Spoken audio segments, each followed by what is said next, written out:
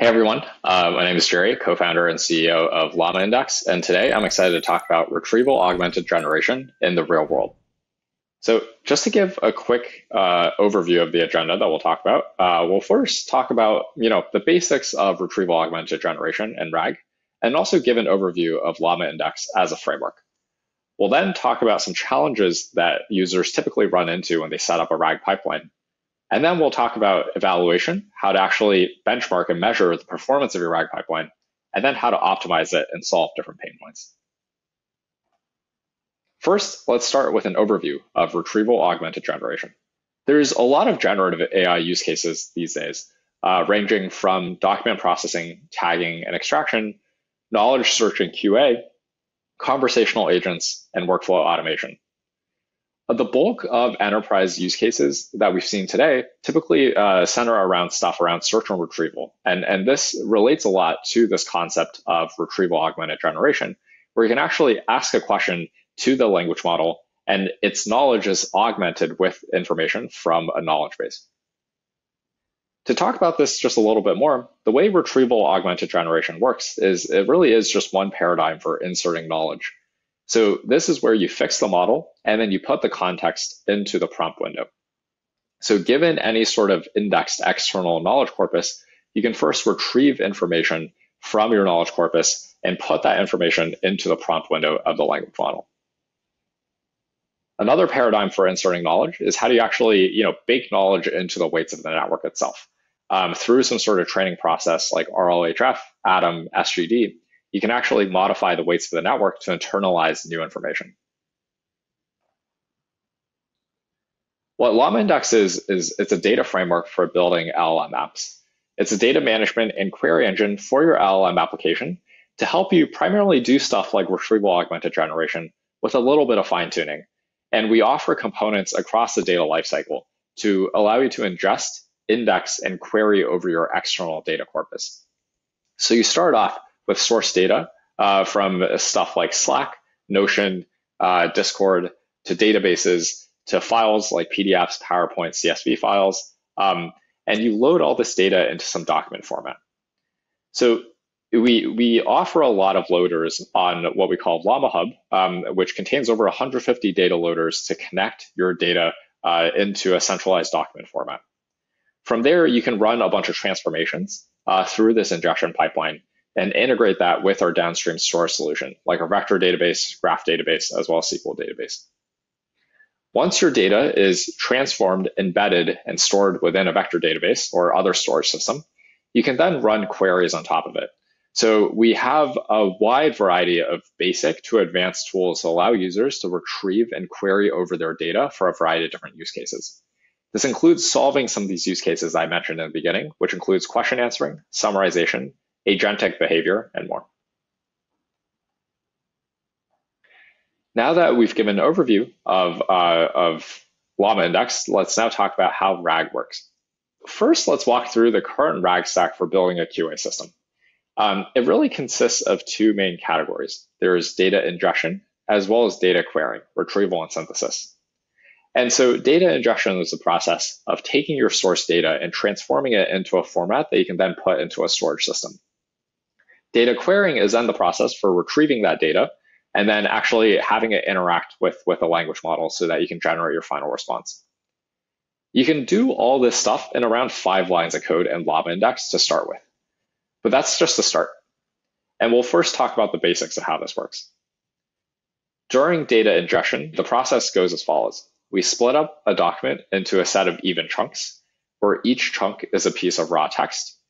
And then we generate an embedding for each chunk, for instance, OpenAI embeddings or sentence transformer embeddings. And then we store each chunk into a vector database. During the query time, we do two things. We do retrieval and then synthesis. So for retrieval, we find the top K most similar chunks from the vector database collection by simply querying the vector database. It's what it's specialized for. We take the retrieved chunks and we plug it into the LLM response synthesis module. And the two parts are outlined in the diagram below. So we showed you how the basic RAG stack works, and now we can talk about some challenges with this naive RAG stack. There's some challenges that users typically face when they set up a basic RAG stack like this. And as you set this up, there's just a lot of different edge cases that you start running into that you realize that you might want to fix and improve. So some symptoms of this include bad retrieval, and aspects of this include low precision, where not all the chunks in the retrieve set are actually relevant to the question. In this case, you might have a lot of just fluff within the retrieve context, which can lead to hallucination and loss in the middle problems when the LLM actually tries to synthesize an answer. You can have low recall, where not all the relevant chunks are retrieved, and then this actually lacks enough context for the LLM to synthesize a proper answer. You could have other failure modes as well, for instance, like outdated information, where the data is redundant or out of date. Another aspect of challenge is bad response generation. So hallucination, for instance, the model makes up an answer that isn't in the context. Irrelevance, the model makes up an answer that doesn't actually answer the question. Or toxicity bias, the model makes up an answer that's harmful or offensive. So what can we do?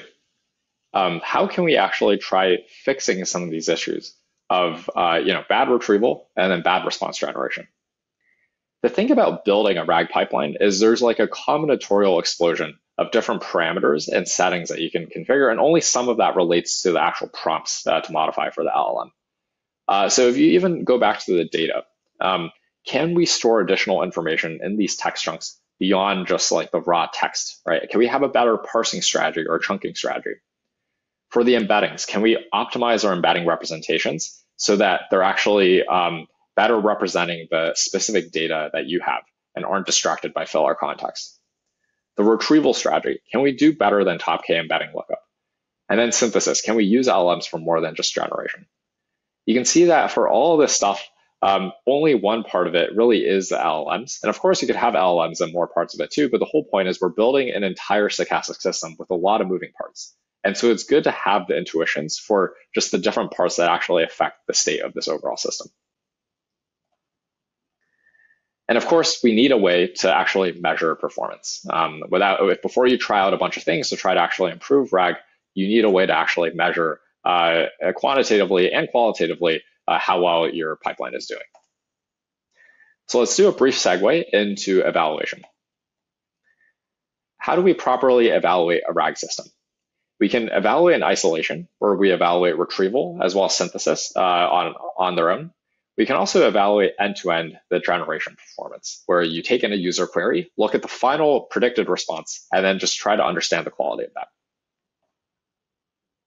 So evaluation in isolation, or the retrieval piece, you can evaluate the quality of the retrieved chunks given the user query, where first, you can, to do this, you basically create a human annotated data set or some sort of labeled data set representing query and ground truth context pairs. You run your proposed retrieval strategy over this evaluation data set, and you look at how the predicted rankings match up to the actual expected ground truth IDs and see if the IDs are actually contained in the predicted set. You can then, given the predicted rankings as well as the ground truth IDs, measure ranking metrics like MRR, precision at K, as well as NDCG. You can also try evaluating end-to-end. So evaluation of the final generated response given the input. So given a user query, run it through your entire RAG pipeline, get back a generated response, and try to collect some metrics on that. And the steps are roughly similar. You create a data set. It could be human annotated. It could be synthetically generated. You run it through the full RAG pipeline, and then you collect some evaluation metrics. And so this includes metrics like correctness, faithfulness, relevancy. Some of it requires labels and some of it doesn't. So we talked about some of the pain points with basic RAG, as well as how to measure the performance of it. So now that you have that step in place, now we can figure out how do we actually optimize the system? Let's try to answer more questions with some advanced RAG techniques. One way of looking at how to optimize your RAG pipeline is on a view from kind of simple techniques to advanced techniques.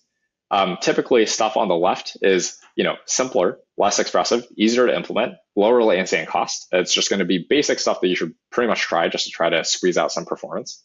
As you get to the right, you're going to get to harder stuff, which is more expressive. You're going to potentially be able to do a lot more things, but it's going to be harder to implement and potentially incur higher latency and costs. So table stake stuff that we define this as like basic things that everybody should try. This includes like better parsing strategies, chunk sizes, hybrid search, metadata filtering. Advanced retrieval, it contains kind of more advanced retrieval strategies beyond just like top K lookup, like re-ranking, recursive retrieval, dealing with embedded tables in documents. How do you do some sort of like small to big retrieval? Agentic behavior includes kind of using the LLM as a reasoning engine instead of just relying on some basic retrieval methods. And this allows you to process more complex tasking questions, allowing to do stuff like routing, query planning, as well as our multi-document agent architecture. These things allow you to tackle more advanced query use cases. And then fine-tuning, where you actually modify the weights of the model, which I briefly mentioned in the beginning. So that's one way of looking at it, from easy to hard. But another way to look at it is just like, specific pain points. There's a lot of stuff that you can try. And one way to organize it is looking at specific pain points that you're dealing with, as well as like candidate solutions for these. And so if we go through some of these, some of the main pain points are, one, retrieval is bad. If you don't have good retrieval, you're not gonna have good RAG.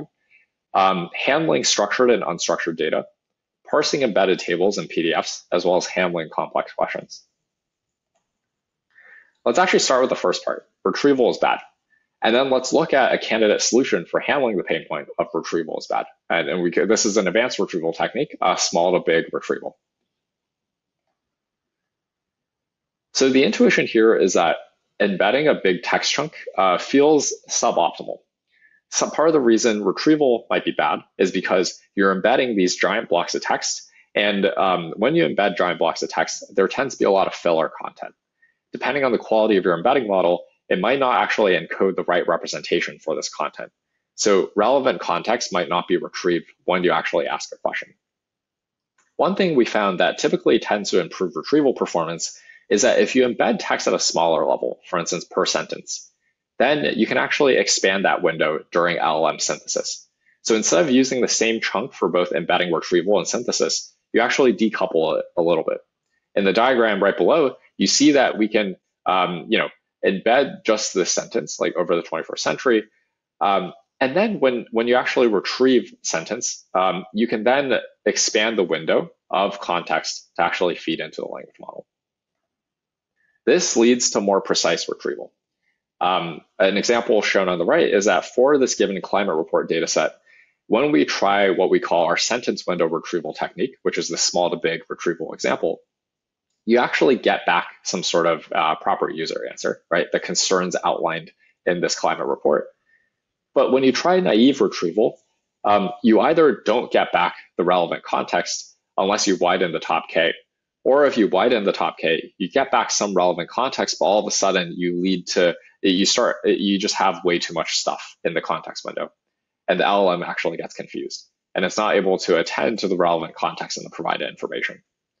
And so it leads to more precise and efficient retrieval by actually allowing you to retrieve more granular context. Another example here, and this is kind of more on the advanced side, is this idea of fine-tuning embeddings to fix the retrieval problems. Fine-tuning embeddings just means you're trying to tune the embedding representation from a pre-trained model to better represent the data that you have. And this can potentially lead to better retrieval performance. One way you can do this is you can generate a synthetic query data set from raw text chunks using LLMs, like just chunk it up similar to how you build RAG. Chunk up a document, use an LLM to generate some questions from each chunk. All of a sudden you have a question as well as the ground truth context pairs. This allows you to use that as training signal to actually fine tune your embedding model. Right? There's a few ways to actually fine tune an embedding model. And the high level idea is you can tune both an out of the box model that's local, like a sentence transformers model. You can also fine tune like a black box adapter, like a linear model, neural net, or any neural network. We have some of these abstractions in LlamaIndex, so highly encourage you to try it out. An example of embedding fine-tuning is fine-tuning a black box adapter. This is where you take any embedding model, right? It could be OpenAI API. It could be something that doesn't actually expose the underlying internals of how it works. But you take the output embedding and basically fine-tune a transformation on top of it. It could be a linear transform, neural net. And the idea is that you transform it into a new format that's better adapted over your data. And you train this transformation layer through fine tuning. You can train this transformation both on the document embeddings or just on the query side. And you can, and the idea is that if you only do it on the query side, then if you actually train this and continue to update the adapter over time, you don't actually need to re-index your document embeddings. You can just continue training the query embedding transformations and keep that as like a separate layer during inference. Let's talk about another pain point, which is handling structured and unstructured data. A very basic concept here that pretty much everybody building RAG should try is just use metadata filters. Metadata is context that you can inject into each text chunk.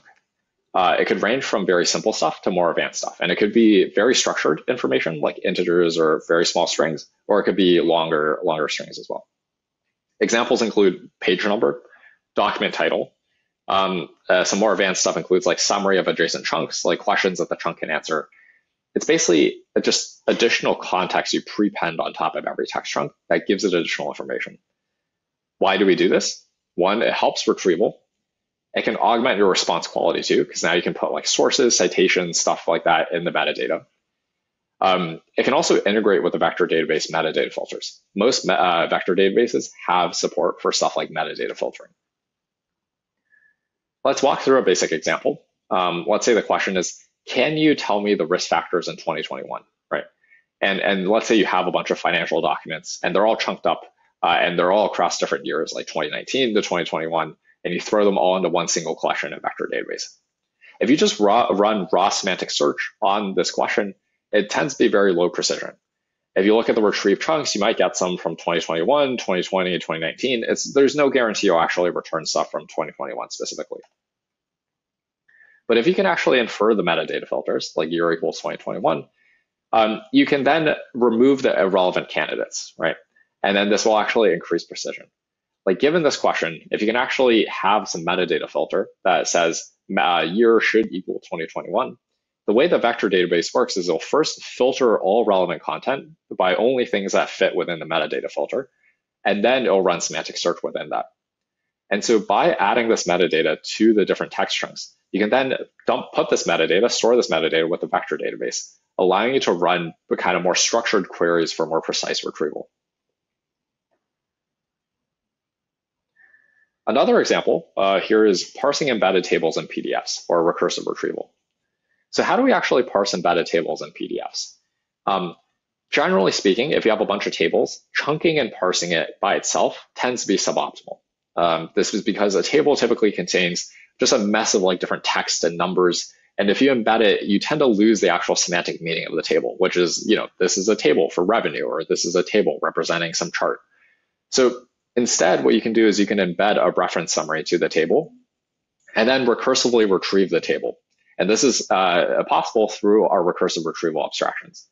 For instance, in the diagram to the right, you can have like a 10K and you have a bunch of embedded tables in the 10K document. You can embed the text in the 10K, but for specifically like the tables, you can extract out a summary for each table and embed and index that summary instead. So then when you actually retrieve, right, the top level of nodes, if you find a node that corresponds to that's a summary that corresponds to another underlying embedded table, you go ahead and fetch the relevant table instead. So an example here is at the top level for this SEC document, with recursive retrieval, you can ask questions like, what was the revenue in 2020? And you actually get back a concrete number, like 31 this billion. And then without recursive retrieval, you just do some naive RAG use case. You actually find that it's not able to find a relevant chunk in this document that contains the revenue in 2020 because that information is encoded in a manner that makes it really hard to retrieve. The next pain point that I'll talk about addressing is handling complex questions. And this is actually an example that we have a pretty cool Streamlit demo on. And so thanks to Carolyn on the Streamlit team for helping to create this demo. We'll first talk about routing. What is routing? Routing is simply a multiple choice picker. Given a question, it'll figure out the underlying choices that question maps to. So what we can do is we can use a router abstraction to actually route to different query engines within LlamaIndex. And this dynamic selection capability offered by routing allows you to do stuff like joint semantic search and summarization. So now you can have a unified interface that can handle both requests for summarization as well as questions about specific parts of a document. This is actually implemented in a Streamlit demo. And so let's first, let's go into this and show you what it looks like. So here, it's a simple Streamlit demo showing how you can chat with Snowflake's Wikipedia page. And this demo is powered by LlamaIndex. Because this chatbot is powered by LlamaIndex's like router query engine, it can answer both summarization questions as well as context-specific questions. And so given a question, if the question seems like it would require context from the entire document, we'll go into our summary query engine, which will return all the context from the document so that it can answer stuff. But if there's a question about a specific part of the document, it'll go to our vector query engine, which will do top K lookup from a vector database to actually return the relevant response. Let's try one question. What company did Snowflake announce they would acquire in October 2023? This seems like something that is a more specific fact, right, about a specific section of this Wikipedia article. And so you can see Snowflake announced they would acquire a startup named Ponder in October. And this used the vector query engine because this is a specific question about a relatively specific part of Snowflake. Well, let's say, we ask a question like, what is Snowflake? This tends to be a general summarization question, right? And so because it's a summarization question, what it's actually doing under the hood is it's reasoning that, I don't just want to do top K lookup, I want to return all the context from the document. And because it's returning all the context and trying to synthesize over all the context, it does take a little bit longer. But you can see here, this actually created an entire summary of Snowflake, right? A very concise summary that contains a lot of different aspects. And you see here, it used the list query engine or the summary query engine. And this is a different query engine that actually returns all the context from Snowflake's Wikipedia page. So we talked about routing. Now, the next aspect that just to talk about is this concept of multi-document agents. And this is really an evolution of a lot of agentic reasoning concepts towards an overall architecture that can handle complex tasks over large, diverse corpuses of different documents. A core intuition here is that there's certain questions that top K RAG just can't answer. This includes stuff like, what is a summary of a specific document or a subset of documents? This includes stuff like, can you actually compare and contrast like these two different documents within my corpus? Like for instance, two different resumes or two different financial statements. And so a solution that we came up with is this concept of multi-document agents. A multi-document agent is an agentic architecture built basically on top of a kind of RAG architecture over different documents. And it enables fact-based question answering and summarization over any subsets of documents. Under the hood, you're basically doing top K lookup from a vector database. But what you do is you actually model each document itself as its own kind of query engine. So you index and chunk each document. And each document itself can be modeled by a document agent. A document agent can handle both vector search as well as summarization. Similar to the Wikipedia example, Streamlit example that we just showed, like over a Snowflake document, you can handle both search as well as summarization over that document. But by composing, all different documents and combining a bunch of different document agents together, you can have multi-document agents, and you can have this outer agent orchestrator that, given a task, can figure out what are the relevant documents to route this question to. And then given the set of like document agents that now execute this query, they'll execute the query and give back a response. And so basically you have like a collection of different agents working together to actually try to synthesize an answer. And each agent itself is kind of based on fundamental RAG principles. This enables higher level questions you can ask, like chain of thought and query planning. And it can enable you to ask some of these more advanced questions like compare and contrast, like summarization over subsets of documents. And that's it. So we covered a lot of concepts. We have a lot of documentation showing you how to do things from stuff like fine-tuning to agentic strategies to advanced retrieval to stuff like better parsing. All of these are tailored around solving different types of pain points And some of these are techniques that you can use to try to boost your retrieval and generation metrics. And so high-level lesson is please define a benchmark and then try out these different strategies and let us know your feedback and check out the docs. Thank you.